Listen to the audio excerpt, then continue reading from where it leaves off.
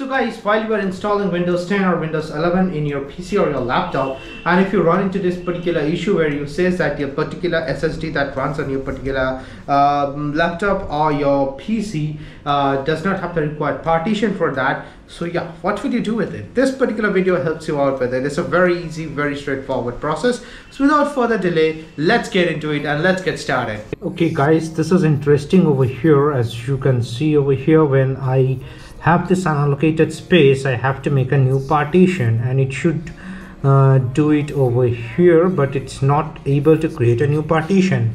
And now if I click here and show details, you will see that it says Windows cannot be installed on this disk. Selected disk as an MBR partition. On EFI file system, Windows can only be installed on 2 GPT disk. Okay, so I have to convert the disk from MBR to GPT. Let me show you how it is. So now, as you can see, once you're in this particular screen, you have to like in the keyboard, you have to press Shift and F10.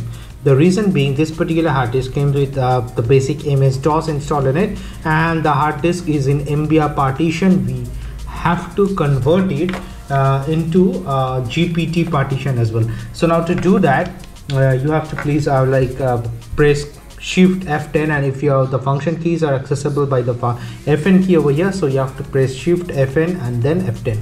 So now I have to write diskpart and hit enter, and now type in list disk. So yes, as you can see over here, the disk 0 that has that 237 gigs of storage available over there. I need to install the Windows 10 over here. So what I will do is that select SELECT, select disk 0 and hit enter.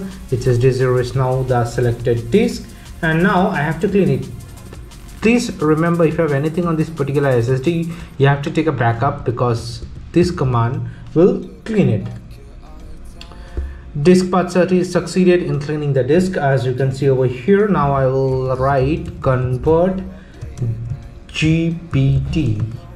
Diskpart has successfully converted the selected disk to GPT format. After that, you just need to write exit from diskpart, and to exit from the command prompt will be this. So now, since I don't have a product key, I just need to select I don't have a product key, and after that you need to select the version of Windows you need to install. Select on Windows 10 Pro, click on next. End of the day, you have to agree to these terms and conditions, or else you cannot go ahead. So select I accept the terms and click on next. And I want to do custom installation always. This is unallocated space, as you can see. Just select it, click on next, and now the installation starts over here. I hope so this video was helpful. If you have liked it, consider liking and sharing with your friends and families. While we are at it, please subscribe to my YouTube channel, turn on that notification bell. Very soon, lots and lots of cool updates are coming to this particular channel. That's it guys for this particular video. Bye for now.